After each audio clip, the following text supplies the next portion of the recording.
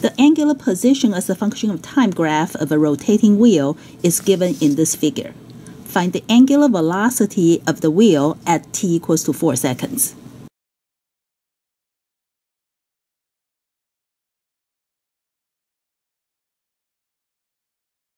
The angular velocity is the slope of the angular position versus time graph.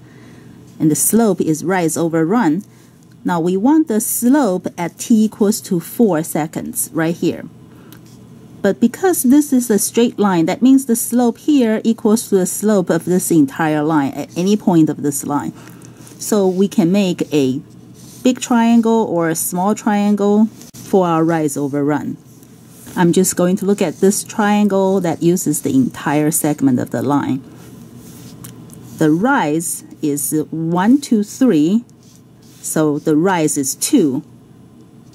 The run is from 0 to 6, so the run is 6. So the rise is 2 radians. The run is 6 seconds. So we get 1/3 radians per second.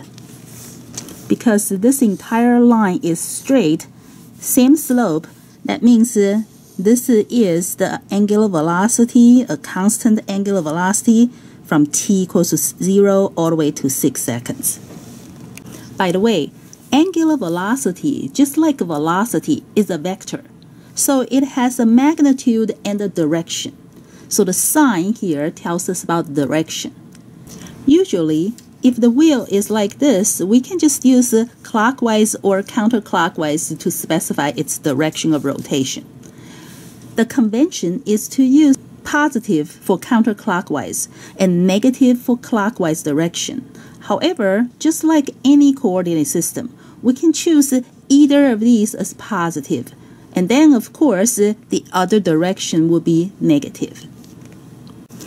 And because the angular velocity is the slope of the angular position as a function of time graph, that means that if our graph is any of these straight lines, then the slope, the angular velocity, is a constant, which means that the angular acceleration will be 0.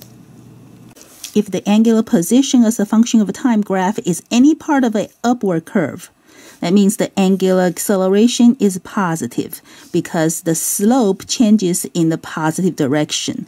The slope starts out very negative and it gets less and less negative, and over here the slope is 0, and then the slope becomes more and more positive.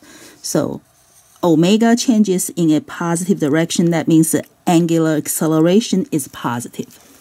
Similarly, if the angular position as a function of time graph is any part of a downward curve, the angular acceleration will be negative because the slope, the angular velocity, changes in the negative direction.